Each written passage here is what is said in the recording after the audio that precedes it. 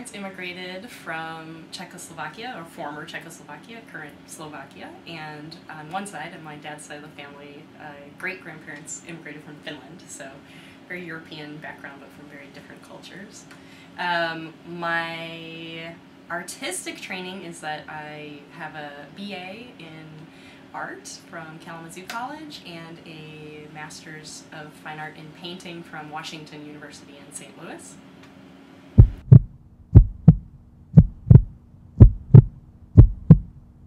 And it started really from a very personal perspective, that I was diagnosed with juvenile diabetes in my early 20s, and I just became very interested in knowing like what this insulin that I was suddenly forced to take to stay alive was actually doing to my body.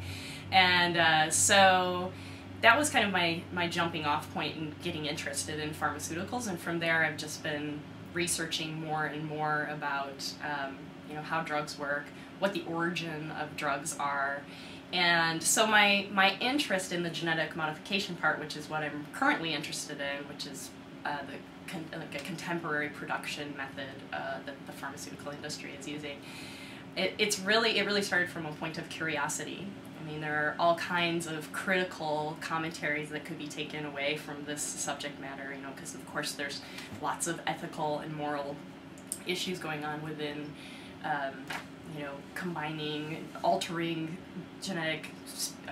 altering individual species, right? But my point, since I literally take a drug which was the very first genetically modified organism, because the way that insulin is produced now is through genetically modified bacteria.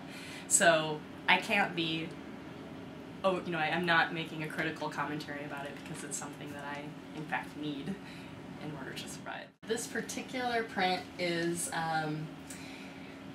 the beginning of an investigation on a relatively new species, or a relatively new genetically altered species, the spider goat, which is an experimental goat that has been used in, well, it's at the University of Utah right now, and this particular goat has been genetically altered to express spider silk. And so they extract this chemical from the goat's milk, and then they are able to convert it into spider silk, which is then, you know, you're probably like, well, what does that have to do with the pharmaceutical industry? So then from there, it's taken from the pharmaceutical industry and made into surgical thread. And the reason is that it's impossible to harvest or to farm spiders because they are just inherently territorial and they'll just kill each other. So this is just one way that they have found that they can produce a large quantity of this material. I call this piece a target, and that specifically references, that's a term used in the pharmaceutical industry or within chemistry, within lab, where they're actually like specifically going in and targeting a really particular point within the DNA. So that's where the title of this series comes from.